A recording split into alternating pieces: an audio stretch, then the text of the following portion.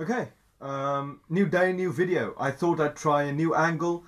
I've got the natural light coming in from this side, so it's probably it's going to look a lot brighter and a lot better. So, okay, let's talk about another story. This time it's about our competition in Tianjin. And I want to talk about it because, well, actually, there's a lot to talk about. So let's just get to it, okay? In 2018, we went to Tianjin in the north of China to compete. This is out of the way for us because normally we only go to the south of China, to Zhejiang and that area, kind of. But right now we went to the north. Why?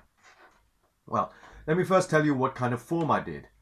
We competed in several different forms, categories. I did a fist form and I did a staff form. And the staff form is special. The fist form is the same one as I described in last video. It's the Daisapti Kauda, but the staff form is another Tolifat form that I did not discuss yet. So it's the Daan Gap Seung. Daan Gap Seung means single combined with double. Why does it? Strange name, right? Why is it called that?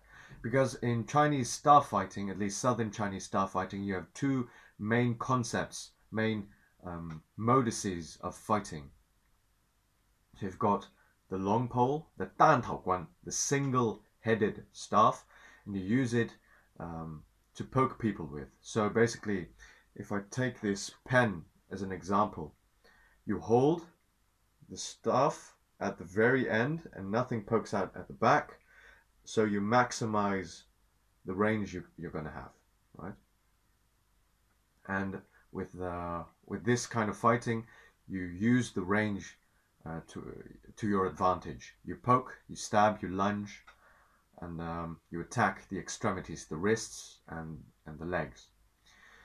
With the 摄影陶关, a double one, it's different. Basically, if these are my hands, if my fingers are my hands, you hold the staff like this, and you can attack with both ends of the staff, right? And you can poke with both ends. You can come from the side, the bottom, and the sides, right? So it's a very different kind of style of fighting because this one is it doesn't utilize the range. Instead, it tries to shorten the distance to deliver more high-risk attacks, but also very devastating attacks. And this form, it specializes in combining the two ideas into one. So at times I'll be holding it like this, using both ends, and other times I'll be holding it like this, using it like a spear. Basically, that's the main difference. And I love this form. It's great. It's very physical. It's very strong. It's very powerful. But on the other hand, it's also quite short, so you don't get tired very easily with this form. Yeah, so that brings me to Tianjin and why we went there to perform. We are part of the Qinwu Athletic Association. And what is special about the Qinwu Athletic Association? Well, let me tell you. Qinwu is a very famous name in China because there were several movies in China made and they were called Jingwumen. Famous movie makers, such as famous actors such as Jet Li, Bruce Lee, and even Stephen Chow made films about this organization. So if you're wondering what I'm talking about, I've seen all these Jet Li's movies. Which one are you talking about? Well, I'm talking about Fearless. And Bruce Lee had the Fist of Fury. These were all about Jingwu. And Jet Li's film is especially important because he plays and he portrays the character known as Huo Yuanjia. And Huo Yuanjia is actually the spiritual father of the Qinwu Athletic Association. And if it was just any old kung fu school, if it was just any other style, it wouldn't have been so important. But Qinwu is more than just a style. Qinwu is one of the organizations from Republican China that changed the face of Chinese martial arts forever.